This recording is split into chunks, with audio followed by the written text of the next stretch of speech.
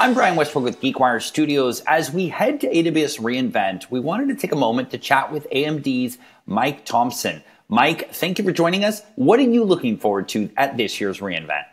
It's nice to talk to GeekWire again, Brian. Thanks for having me.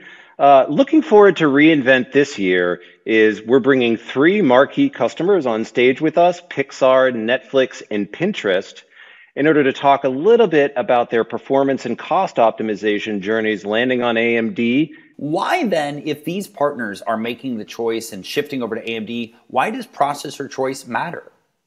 You know, that's a good question. The latest and greatest generation processor from AMD, 4th generation EPYC, we call it Genoa, that AWS deployed last year has such high performance that it enables some cost optimization options and performance optimization options that customers really haven't considered before. It's critical to land applications wisely on instances that are optimized for whatever the application needs. It could be hourly cost. It could be performance-driven cost optimizations, especially for license per core applications, or maximized performance. And performance-driven cost optimization is pretty novel to a lot of cloud users. So if you have 2 instances and they compare them, a lot of times they'll say, all right, instance A is $1 per hour, instance B is $1.15 per hour, it's going to be cheaper on A. But that's not true. If processor B has double the performance, even though its hourly cost is a little higher because it runs so much smaller, faster, or smaller instance size, the net job cost comes out to be more efficient, less cost, lower TCO.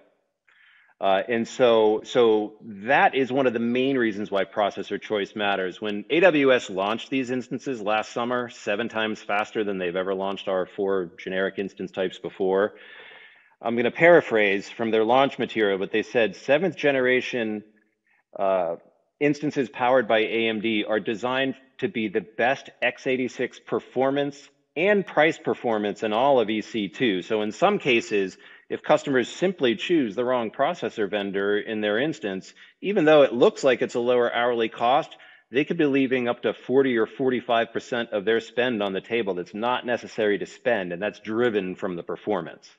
Mike, help me understand here. How do you walk the customer through that calculation, through that math? There's a couple of ways, but like at the top level, I run a ton of benchmarks on every new generation of instances powered by AMD in AWS, and across Java, Nginx, FFmpeg, MySQL, SQL Server, and Redis databases. And that covers applications from the front-end application tier to the middle application tier to the back-end data tier. A range of applications across those that I propose is representative of general IT. If I compare the benchmarks between, say, 6i and 7a, that shows, on average, double the performance and hence 37% lower cost.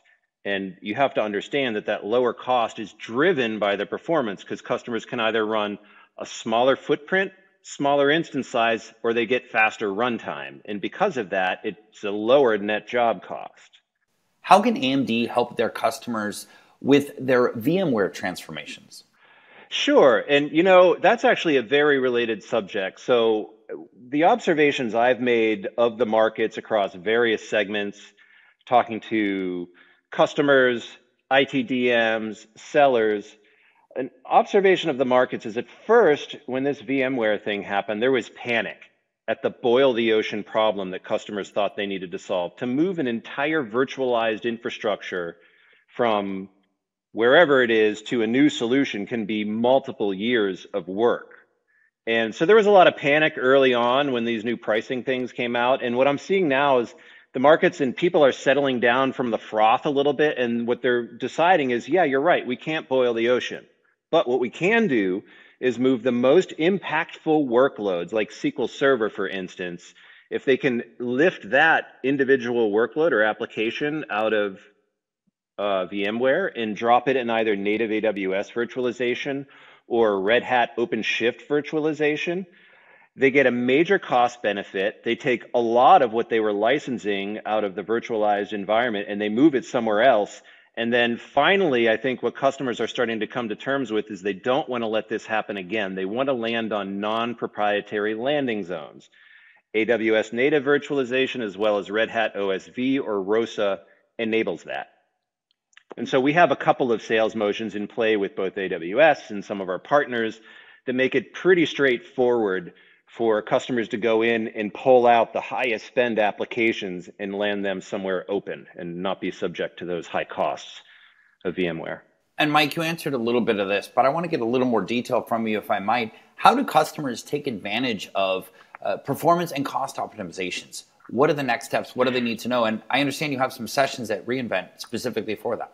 We have 3 sessions at reInvent this year. So if any of the brief topics that we've touched on today are of interest to you, and in addition, AI, ML, and CPU inference, those are the major themes: modernization at scale, optimized migration, as well as the AI portfolio from AMD and CPU inference. So please come join us in the sessions or come to the booth where we'll have a bunch of chalk talks around that. But to get back to your question, Brian, if customers want to take advantage of the performance and cost optimizations, how do they do it? The easiest way is to reach out to your AMD rep or find me on LinkedIn, and we can get you connected with the appropriate resources to help you with your journey.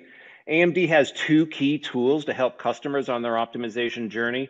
One is called CCA.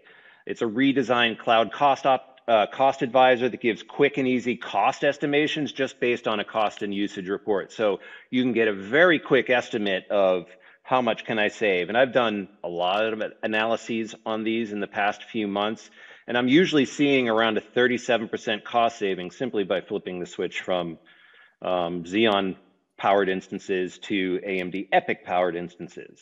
If you're not resizing, it's easy. If customers want to resize and take advantage of license cost TCO savings on applications like SQL Server that are licensed per core, you got to do a little bit of qualification, but you can modernize and downsize at the same time in order to cut the number of cores in use by half, and that dramatically drives down the license cost, which dominates the TCO. So net, 45% savings at a 23% performance boost. So those are a few of the mechanisms that customers can use to adopt AMD. AWS also has programs. Their OLA tool, Optimization and Licensing Assessment Workflow, can identify opportunities for license cost savings like I just described. And then we have a lot of partners that are on board, like GSIs, regional system integrators, MSPs, as well as ISV partners for assessments and transformation services. Texture has a really good assessment tool, particularly for energy savings estimates, and we have some programs running with them now. A partner, Evolve, runs AWS OLA licensing assessments, and they do a really good job with that. And there's others. We're onboarding new partners all the time. So please reach out to one of them or your AMD rep for help finding partners that can take care of you. And it sounds like there's lots of great opportunity here, not only to bring down that TCO, but to improve performance overall as well. Mike, we look forward to seeing you at AWS reInvent in Las Vegas. I'm Brian Westbrook with GeekWire Studios. Thanks for watching.